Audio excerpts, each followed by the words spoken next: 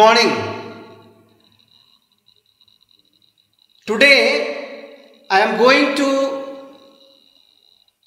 discuss about some of the changes that takes place in our surroundings or in our day-to-day life.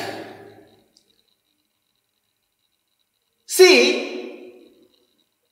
now I have a chalk piece with me. See, just I cut the chalk piece into two pieces. Still you will call it as a chalk piece, isn't it? Still it is a chalk piece. But what happened to that chalk piece? The length of the chalk piece reduced. That means size of the chalk piece changes. And you might have seen some other changes in your life. See, this is a cardboard paper.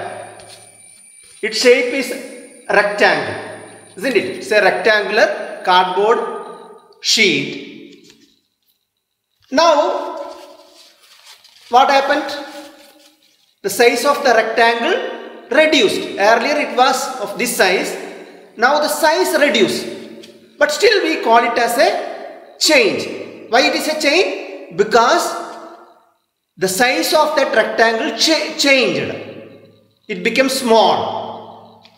See, now again I folded it. Still it's a cardboard paper only, but its size reduced.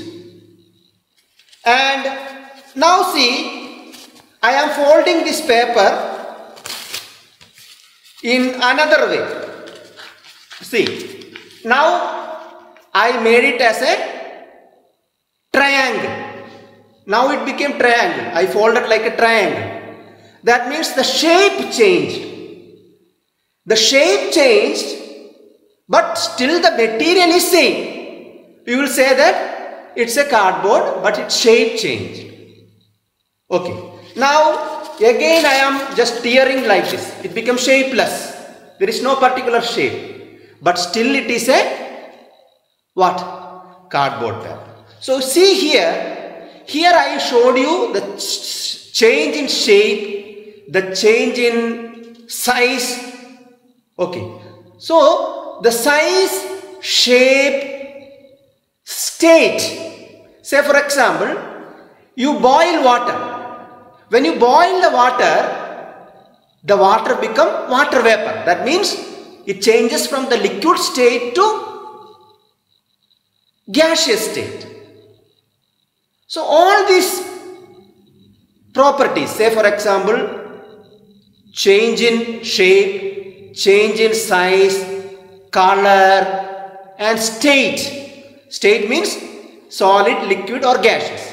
All these are known as the physical properties. Okay, which are the physical properties? Size, shape. Okay, come on. Next. State and color. These are called the physical properties and change in physical properties. See, I showed you the change of shape. Okay. So the change in the physical properties is known as physical changes. See, now I am going to burn this paper. Let us see what happens. See, now I am burning this paper. See, when burning, see, lot of heat. When I am keeping my hand, heat is producing. Light is there. And see, a smoke is coming out.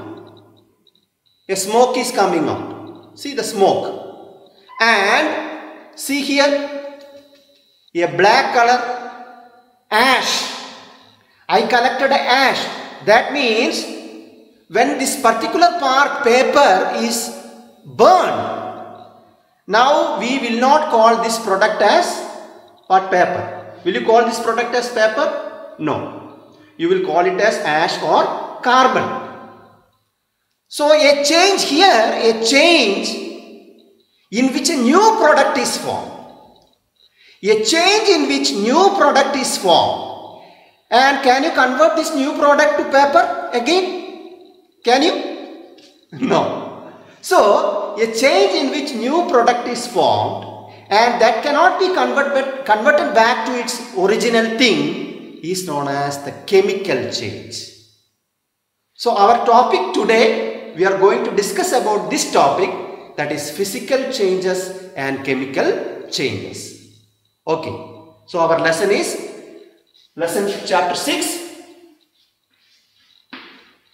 physical and chemical changes. Physical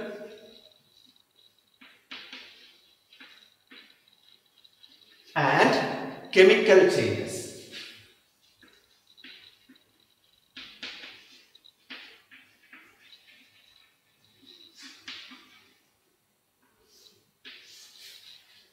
See, in the first I showed you a paper where I folded it. When I folded, still you called it as paper only. But when I burned, what happened? A new product is formed that you never call it as a paper, because the product formed is new and that cannot be again converted back to paper.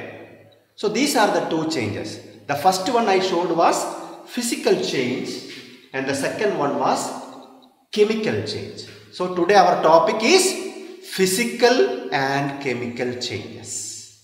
The properties like state of a matter. Say for example, some are solid state, some are liquid and some are gaseous.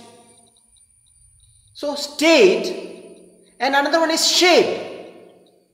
We know that the things are in different shapes. It may be spherical, circular, square, rectangle and so on. So that is shape. And size. Some are bigger in size, some are very smaller in size. Some materials are of medium size. Okay, so size. And another one is color.